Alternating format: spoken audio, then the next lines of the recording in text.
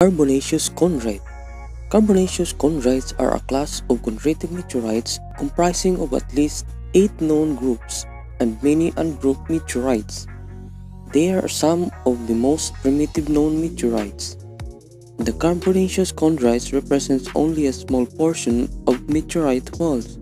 This class of chondrites originally was assumed to be rich in carbonaceous materials because of the gray to black appearance of many of its members. Carbonaceous chondrites contain a high proportion of carbon up to 3%, which is in the form of graphite, carbonates, and organic compounds, including amino acids. In addition, they contain water and minerals that have been modified by the influence of water. The carbonaceous chondrites were not exposed to higher temperatures so that they are hardly changed by thermal processes.